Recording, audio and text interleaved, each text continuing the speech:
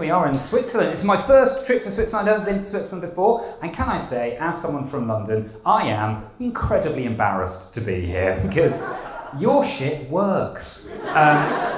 Fucking hell. I mean, I had to get a train yesterday from Zurich to Basel and back again. And look, your trains are so nice in comparison to ours. Every time I get a train in the UK, I have to check several things. I have to check it's not on strike.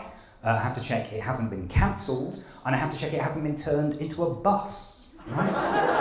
Sometimes all three happen at the same time.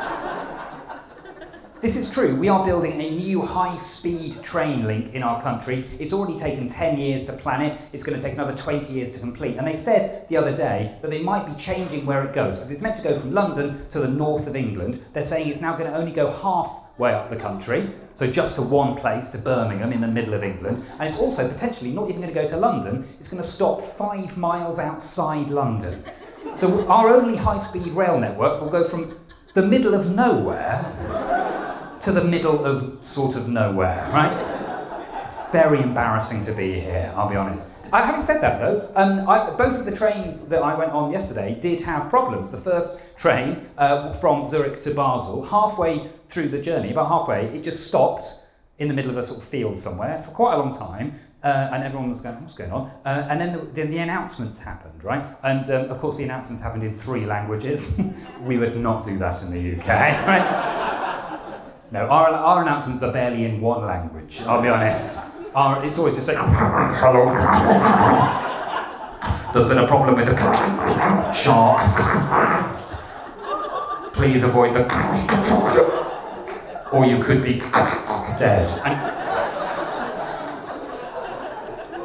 crocodiles have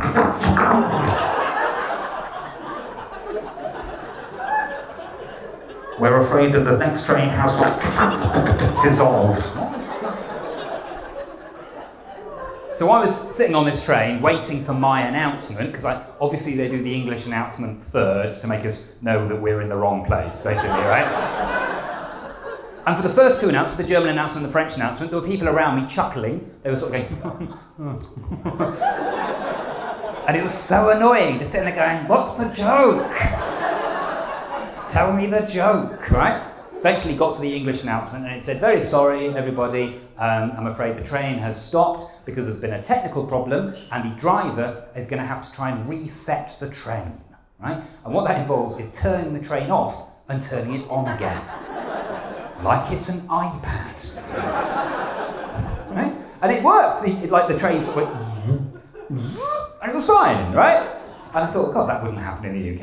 And then on the way back, we had to get a train from Basel back to Zurich, and we had one which was changing in Alton, right? And again, the first train was a bit delayed, and I was getting a bit panicked, so I was looking at the watch thinking, hang on, this is a problem, because this first train is quite a short connection time to the next train, and if we miss it, I don't know when the next connection is, I'm not sure, I don't want to be stuck somewhere I don't know, right, in a foreign country. But I realised that I was the only person panicking, in that everyone else around was very cool, very chilled out. And I worked out why, because when we got to the station, you all know this already, there was an announcement in 2 languages as before, right?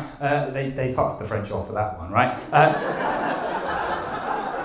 No French people are travelling late at night, it turns out, right? But yeah, there was an announcement telling us that they'd held the connecting trains, and they even told us which platform the connecting trains were on, so we just got off and went to the connections. And I just thought, again, this is so embarrassing, because in the UK, if a train is slightly late for your connection, you are on your own, right?